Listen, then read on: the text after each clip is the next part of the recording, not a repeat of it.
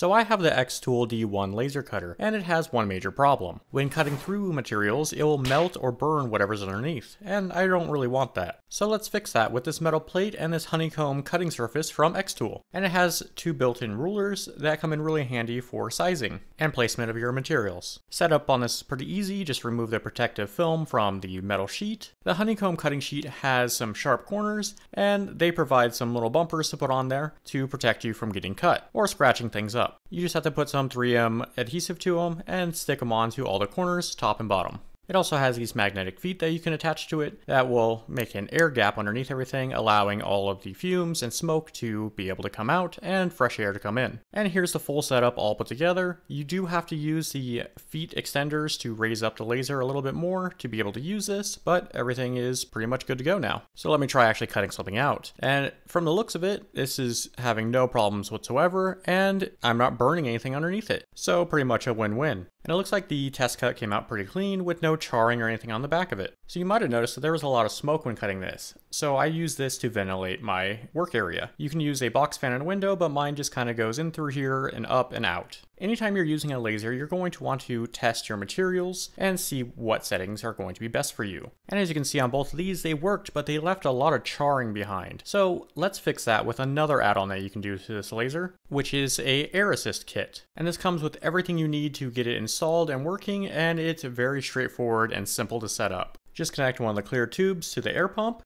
and then the black and blue hose connector to that, and then the air line goes inside of that. And just make sure it slides in place, and if you pull a little bit, it shouldn't come out. Then you just need to loosen the two grub screws that hold in the acrylic shield and remove it. You also have to remove the two screws on the top of the laser module, and replace them with the two longer ones with the kit and this new bracket. With that done, I could put the little air cone onto the laser and tighten it down with one screw. And just make sure the flat side is facing where the new bracket is. And that way it'll line up with the hole in the new acrylic shield. This should just be able to slide back on and tighten up your grub screws on it, just don't over tighten them. With all that done, just flip this to the side so the hole is facing up, and then you can put in the last air fitting. You can snug this up with some pliers if you want to.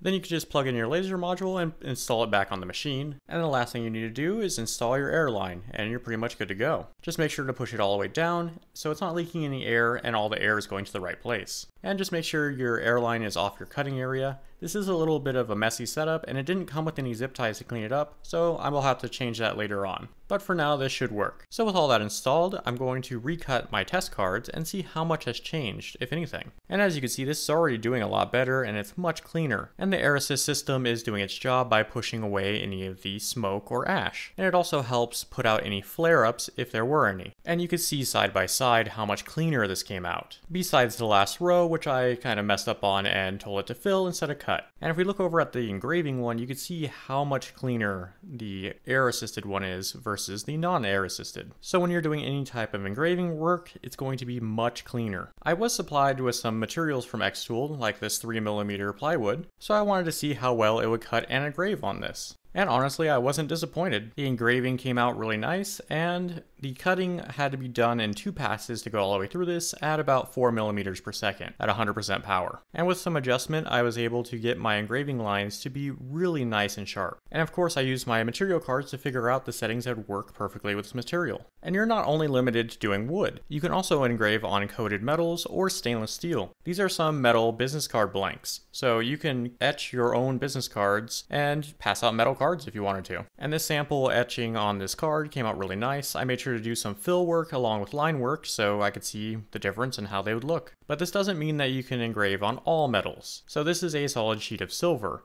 and I tried the same thing on max settings as slow as possible, and it didn't even leave a mark on it. So another thing that this can't do is cut clear acrylic. So this has some paper backing, but this is completely clear, and watch what happens. As you can see, it's marked, but there's no marks in the acrylic. And if we flip it around, the paper is cut, and the acrylic where it was touching it is melted. But other than that, you can't cut clear acrylic. But you can mark and cut opaque acrylic. With that being said, it's not going to be that clean of a cut, because you're more or less melting it away, unlike a CO2 laser that is kind of vaporizing it as it goes. but obviously you can do it. And just as an example, here's something useful that I cut out and put together, along with all of the earrings that are on here. And there's a ton of different free or paid templates online that you can use to make things for yourself. And if you're looking for anything I used in this video, I'll have links to everything in the description below.